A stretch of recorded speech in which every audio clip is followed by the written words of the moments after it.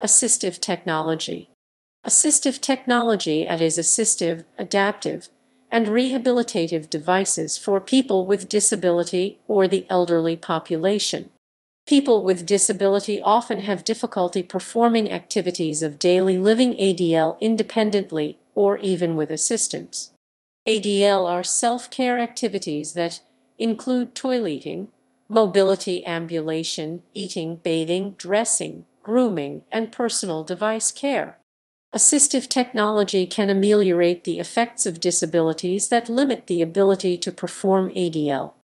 Assistive technology promotes greater independence by enabling people to perform tasks they were formerly unable to accomplish or had great difficulty accomplishing, by providing enhancements to or changing methods of interacting with the technology needed to accomplish such tasks. For example, wheelchairs provide independent mobility for those who cannot walk, while assistive eating devices can enable people who cannot feed themselves to do so. Due to assistive technology, people with disability have an opportunity of a more positive and easygoing lifestyle, with an increase in social participation, security and control, and a greater chance to reduce institutional costs without significantly increasing household expenses. Adaptive technology. Adaptive technology and assistive technology are different. Assistive technology is something that is used to help disabled people, while adaptive technology covers items that are specifically designed for disabled people and would seldom be used by a non-disabled person.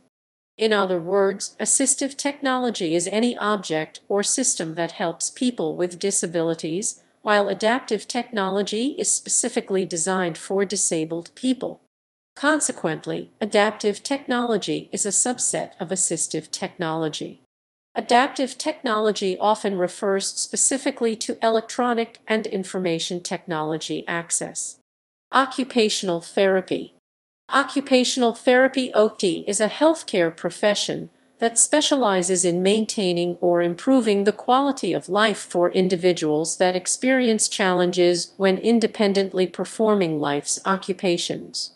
According to the Occupational Therapy Practice Framework, Domain and Process 3rd ed. AOTA 2014, occupations include areas related to all basic and instrumental activities of daily living ADL, rest and sleep, education, work, play, leisure, and social participation.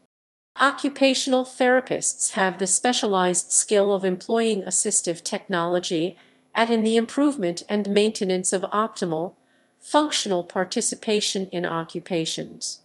The application of it enables an individual to adapt aspects of the environment that may otherwise be challenging to the user in order to optimize functional participation in those occupations.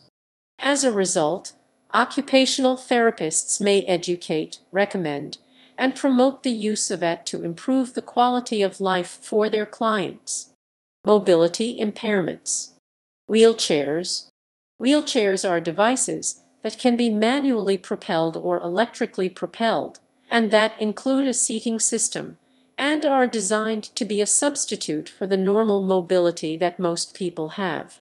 Wheelchairs and other mobility devices allow people to perform mobility-related activities of daily living, which include feeding, toileting, dressing, grooming, and bathing. The devices come in a number of variations where they can be propelled either by hand or by motors, where the occupant uses electrical controls to manage motors and seating control actuators through a joystick. Often there are handles behind the seat for someone else to do the pushing or input devices for caregivers. Wheelchairs are used by people for whom walking is difficult or impossible due to illness, injury, or disability. People with both sitting and walking disability often need to use a wheelchair or walker. Newer advancements in wheelchair design enable wheelchairs to climb stairs, go off-road, or propel using Segway technology or additional add-ons like handbikes or power assists. Transfer devices. Patient transfer devices generally allow patients with impaired mobility to be moved by caregivers between beds, wheelchairs, commodes, toilets, chairs, stretchers, shower benches, automobiles, swimming pools, and other patient support systems, i.e., radiology, surgical, or examining tables. The most common devices are patient lifts for vertical transfer benches, stretcher or convertible chairs for lateral, supine transfer, sit-to-stand lifts for moving patients from one seated position to another, i.e., from wheelchairs to commodes, air-bearing inflatable mattresses for supine transfer, i.e., transfer from a gurney to an operating room table, and sliding boards usually used for transfer from a bed to a wheelchair. Highly dependent patients who cannot assist their caregiver in moving them often require a patient lift, a floor or ceiling suspended sling lift, which, though invented in 1955 and in common use since the early 1960s, is still considered the state-of-the-art transfer device by OSHA and the American Nursing Association. Walkers. A walker or walking frame or rollator is a tool for disabled people who need additional support to maintain balance or stability while walking. It consists of a frame that is about waist high, approximately 12 inches deep, and slightly wider than the user. Walkers are also available in other sizes, such as for children or for heavy people. Modern walkers are height adjustable. The front two legs of the walker may or may not have wheels attached depending on the strength and abilities of the person using it. It is also common to see caster wheels or glides on the back legs of a walker with wheels on the front. Prosthesis. A prosthesis, prosthetic, or prosthetic limb is a device that replaces a missing body part. It is part of the field of biomechatronics, the science of using mechanical devices with human muscle, skeleton, and nervous systems to assist or enhance motor control lost by trauma, disease, or defect. Prostheses are typically used to replace parts lost by injury, traumatic, or missing from birth, congenital, or to supplement defective body parts. Inside the body, artificial heart valves are in common use, with artificial hearts and lungs seeing less common use but under active technology development. Other medical devices and aids that can be considered prosthetics include hearing aids, artificial eyes, palatal obturator, gastric bands, and dentures. Prostheses are specifically not orthoses, although given certain circumstances a prosthesis might end up performing some or all of the same functionary benefits as an orthosis. Prostheses are technically the complete finished item. For instance, a C-leg knee alone is not a prosthesis, but only a prosthetic component. The complete prosthesis would consist of the attachment system to the residual limb, usually a socket, and all the attachment hardware components, all the way down to and including the terminal device. Keep this in mind as nomenclature is often interchanged. The terms prosthetic and orthotic are adjectives used to describe devices such as a prosthetic knee. The terms prosthetics and orthotics are used to describe the respective allied health fields. Exoskeletons.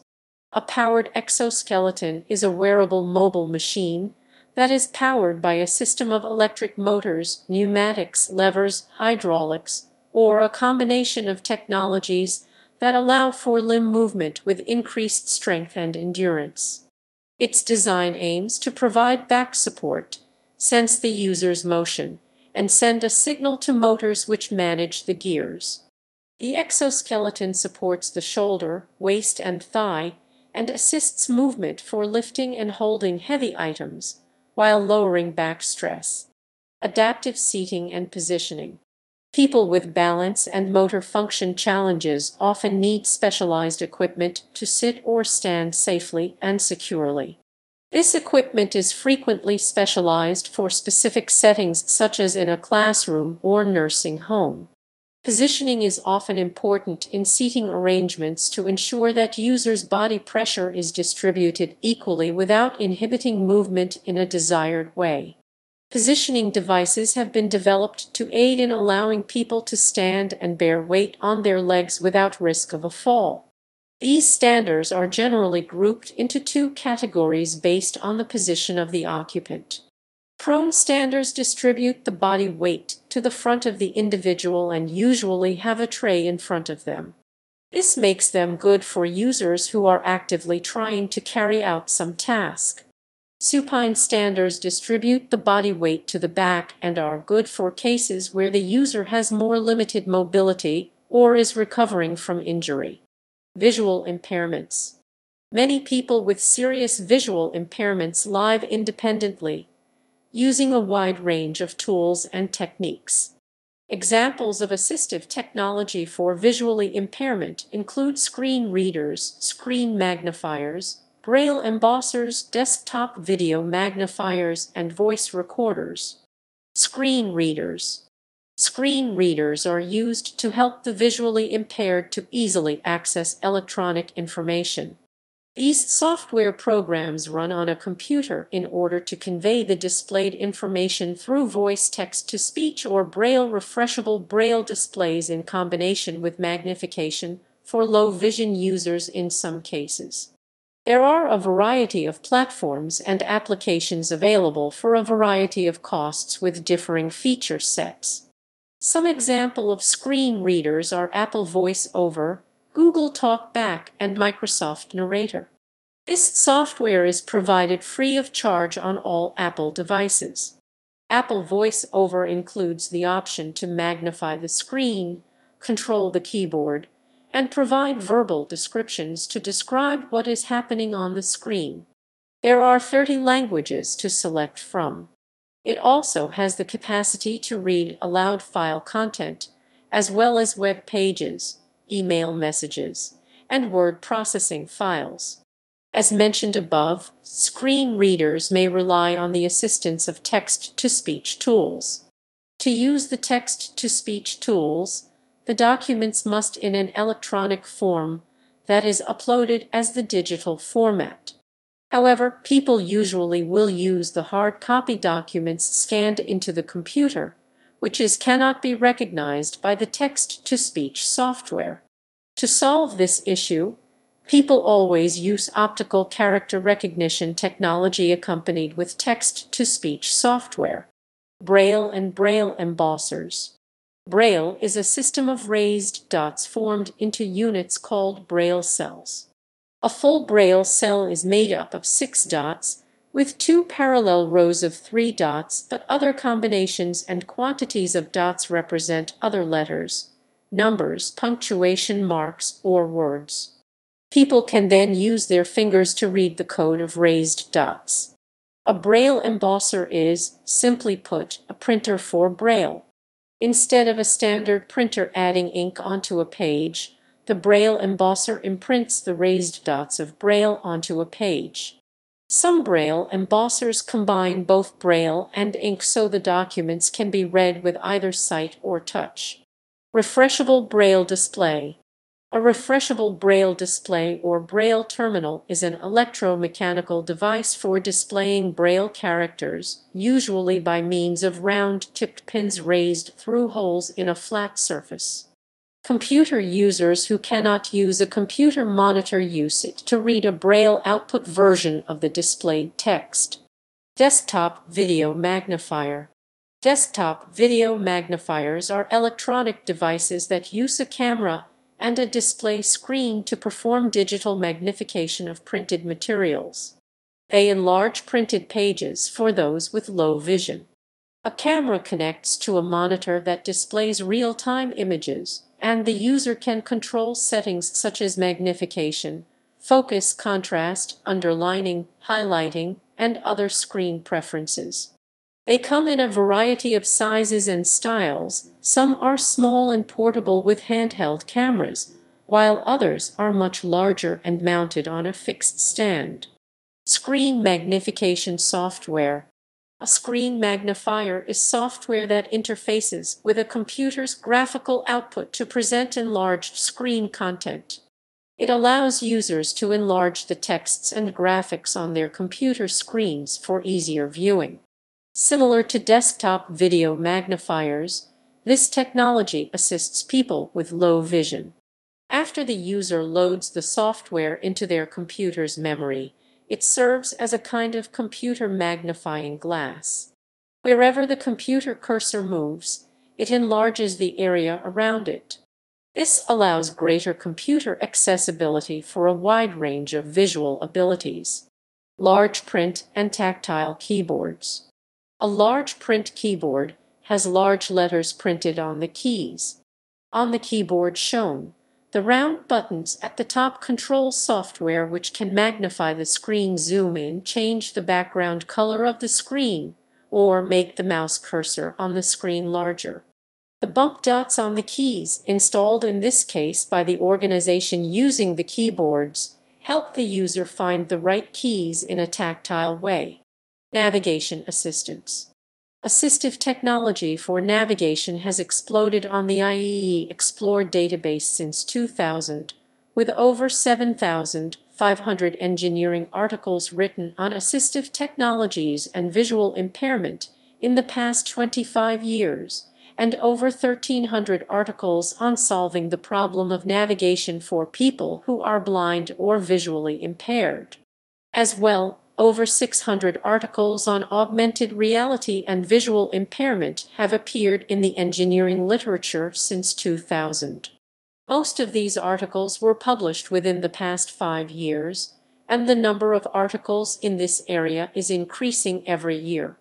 GPS, accelerometers, gyroscopes, and cameras can pinpoint the exact location of the user and provide information on what's in the immediate vicinity and assistance in getting to a destination. Wearable technology. Wearable technology are smart electronic devices that can be worn on the body as an implant or an accessory. New technologies are exploring how the visually impaired can receive visual information through wearable devices. Some wearable devices for visual impairment include OrCam device, eSight, BrainPort nightwear prescription-only watch application for PTSD FDA approved, Zachary Zdroik, an application for Apple Watches that will vibrate to wake an individual up from a nightmare. The watch monitors your heart rate and vibrates enough to wake an individual up from a deep sleep, but not entirely awake. It will disrupt the nightmare but still allow the individual to sleep. Personal emergency response systems. Personal emergency response systems, PERS or Telecare UK term, are a particular sort of assistive technology that use electronic sensors connected to an alarm system to help caregivers manage risk and help vulnerable people stay independent at home longer. An example would be the systems being put in place for senior people, such as fall detectors, thermometers for hypothermia risk, flooding, and unlit gas sensors for people with mild dementia. Notably, these alerts can be customized to the particular person's risks. When the alert is triggered, a message is sent to a caregiver or contact center who can respond appropriately. Accessibility software. In human-computer interaction, computer accessibility, also known as accessible computing, refers to the accessibility of a computer system to all people, regardless of disability or severity of impairment. Examples include web accessibility guidelines. Another approach is for the user to present a token to the computer terminal, such as a smart card, that has configuration information to adjust the computer speed, text size, etc., to their particular needs. This is useful where users want to access public computer-based terminals in libraries, ATM, information kiosks, etc. The concept is encompassed by the CEN in 1332 for Identification Card Systems, Man-Machine Interface. This development of this standard has been supported in Europe by SNAPI and has been successfully incorporated into the LASIO specifications, but with limited success due to the lack of interest from public computer terminal suppliers. Hearing impairments. People in the D/deaf and hard of hearing community have a more difficult time receiving auditory information as compared to hearing individuals. These individuals often rely on visual and tactile mediums for receiving and communicating information. The use of assistive technology and devices provides this community with various solutions to auditory communication needs by providing higher sound for those who are hard of hearing, tactile feedback, visual cues, and improved technology access. Individuals who are deaf or hard of hearing utilize a variety of assistive technologies that provide them with different access to information in numerous environments. Most devices either provide amplified sound or alternate ways to access information through vision and or vibration. These technologies can be grouped into three general categories: hearing technology, alerting devices, and communication support. Hearing aids. A hearing aid or deaf aid is an electroacoustic device which is designed to amplify sound for the wearer, usually with the aim of making speech more intelligible, and to correct impaired hearing as measured by audiometry. This type of assistive technology helps people with hearing loss participate more fully in their hearing communities by allowing them to hear more clearly. They amplify any and all sound waves through use of a microphone, amplifier, and speaker. There is a wide variety of hearing aids available, including digital, in the ear, in the canal, behind the ear, and on the body aids. Assistive listening devices. Assistive listening devices include FM, infrared, and loop assistive listening devices.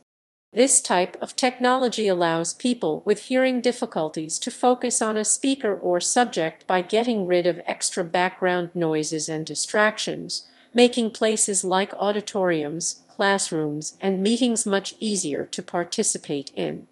The assistive listening device usually uses a microphone to capture an audio source near to its origin and broadcast it wirelessly over an FM frequency modulation transmission, IR infrared transmission, IL induction loop transmission, or other transmission methods. The person who is listening may use an FM/IR/IL receiver to tune into the signal and listen at his/her preferred volume. Amplified telephone equipment. This type of assistive technology allows users to amplify the volume and clarity of their phone calls so that they can easily partake in this medium of communication. There are also options to adjust the frequency and tone of a call to suit their individual hearing needs. Additionally, there is a wide variety of amplified telephones to choose from, with different degrees of amplification. For example, a phone with 26 to 40 decibel is generally sufficient for mild hearing loss, while a phone with 71 to 90 decibel is better for more severe hearing loss. Augmentative and alternative communication. Augmentative and alternative communication (AAC) is an umbrella term that encompasses methods of communication for those with impairments or restrictions on the production or comprehension of spoken or written language.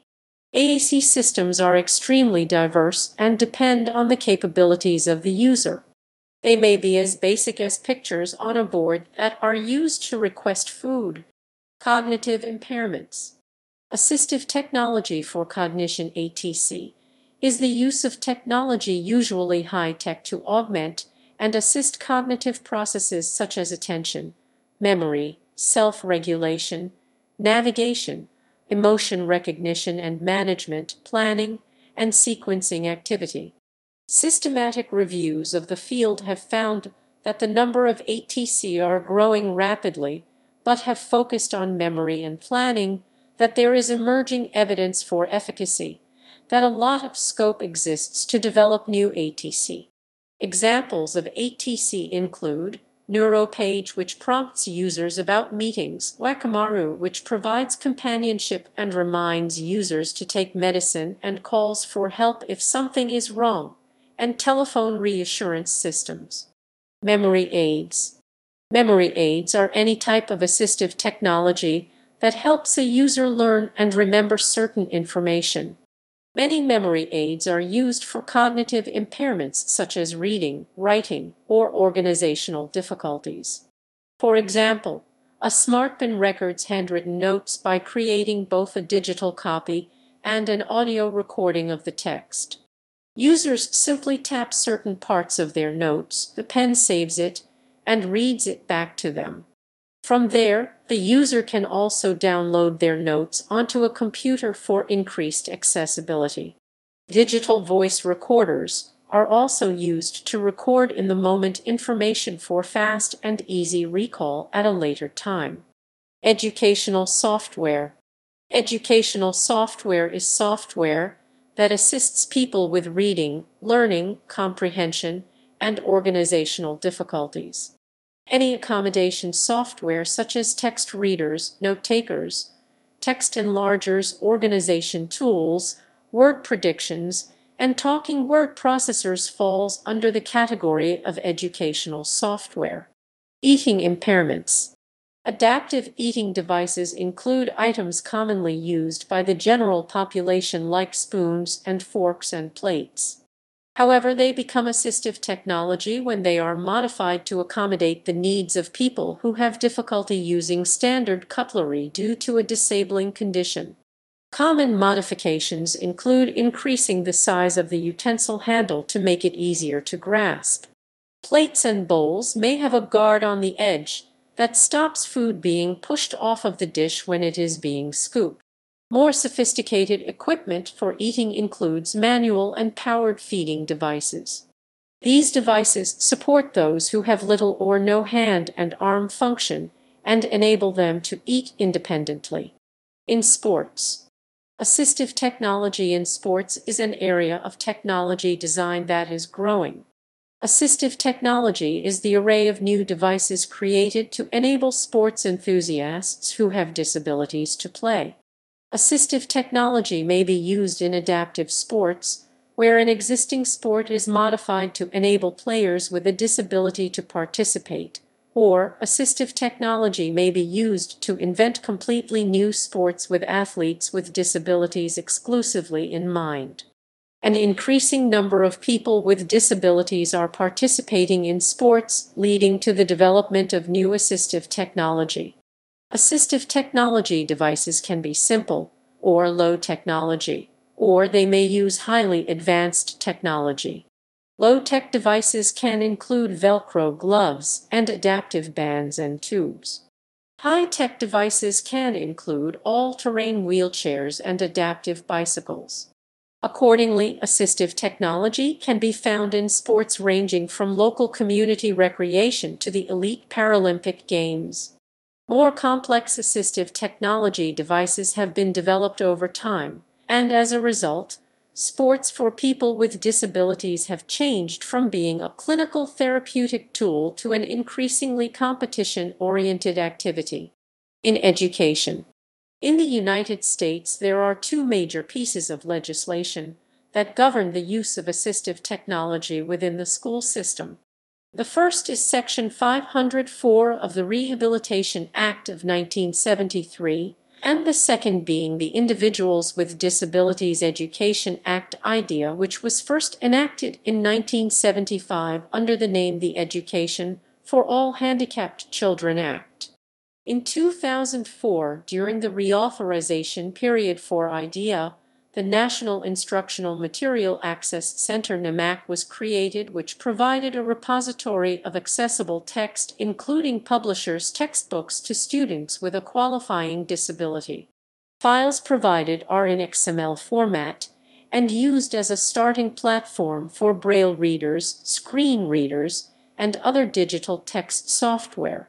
IDEA defines assistive technology as follows: any item, piece of equipment, or product system, whether acquired commercially off the shelf, modified, or customized, that is used to increase, maintain, or improve functional capabilities of a child with a disability.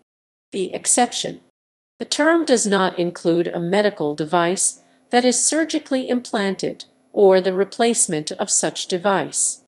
Assistive technology in this area is broken down into low, mid, and high-tech categories. Low-tech encompasses equipment that is often low cost and does not include batteries or requires charging. Examples include adapted paper and pencil grips for writing or masks and color overlays for reading. Mid-tech supports used in the school setting include the use of handheld spelling dictionaries and portable word processors used to keyboard writing. High-tech supports involve the use of tablet devices and computers with accompanying software. Software supports for writing include the use of auditory feedback while keyboarding, word prediction for spelling, and speech-to-text. Supports for reading include the use of text-to-speech (TTS) software and font modification via access to digital text. Limited supports are available for math instruction and mostly consist of grid-based software to allow younger students to keyboard equations and auditory feedback of more complex equations using MathML and DAISY. Computer accessibility. One of the largest problems that affect disabled people is discomfort with prostheses. An experiment performed in Massachusetts utilized 20 people with various sensors attached to their arms. The subjects tried different arm exercises, and the sensors recorded their movements. All of the data helped engineers develop new engineering concepts for prosthetics. Assistive technology may attempt to improve the ergonomics of the devices themselves, such as Dvorak and other alternative keyboard layouts, which offer more ergonomic layouts of the keys. Assistive technology devices have been created to enable disabled people to use modern touchscreen mobile computers, such as the iPad, iPhone, and iPod Touch. The Perero is a plug-and-play adapter for iOS devices which uses the built-in Apple Voice over feature in combination with a basic switch. This brings touchscreen technology to those who were previously unable to use it. Apple, with the release of iOS 7, had introduced the ability to navigate apps using switch control. Switch access could be activated either through an external Bluetooth-connected switch. Additional accessibility features include the use of assistive touch, which allows a user to access multi-touch gestures through pre-programmed on-screen buttons. For users with physical disabilities, a large variety of switches are available and customizable to the user's needs, varying in size, shape, or amount of pressure required for activation. Switch access may be placed near any area of the body which has consistent and reliable mobility and less subject to fatigue. Common sites include the hands, head, and feet. Eye gaze and head mouse systems can also be used as an alternative mouse navigation. A user may utilize single or multiple switch sites, and the process often involves scanning through items on a screen and activating the switch once the desired object is highlighted. Home automation. The form of home automation called assistive domotics focuses on making it possible for elderly and disabled people to live independently. Home automation is becoming a viable option for the elderly and disabled who would prefer to stay in their own homes rather than move to a healthcare facility. This field uses much of the same technology and equipment as home automation for security, entertainment, and energy conservation, but tailors it towards elderly and disabled users. For example, automated prompts and reminders utilize motion sensors and pre-recorded audio messages. An automated prompt in the kitchen may remind the resident to turn off the oven, and one by the front door may remind the resident to lock the door. Impacts. Overall, assistive technology aims to allow disabled people to participate more fully in all aspects of life, home, school, and community, and increases their opportunities for education, social interactions, and potential for meaningful employment. It creates greater independence and control for disabled individuals. For example, in one study of 1,342 infants, toddlers, and preschoolers, all with some kind of developmental, physical, sensory, or cognitive disability, the use of assistive technology created improvements in child development. These included improvements in cognitive, social, communication, literacy, motor, adaptive, and increases in engagement in learning activities. Additionally, it has been found to lighten caregiver load. Both family and professional caregivers benefit from assistive technology. Through its use, the time that a family member or friend would need to care for a patient significantly decreases. However, studies show that care time for a professional caregiver increases when assistive technology is used. Nonetheless, their workload is significantly easier as the assistive technology frees them of having to perform certain tasks. There are several platforms that use machine learning to identify the appropriate assistive device to suggest to patients, making assistive devices more accessible.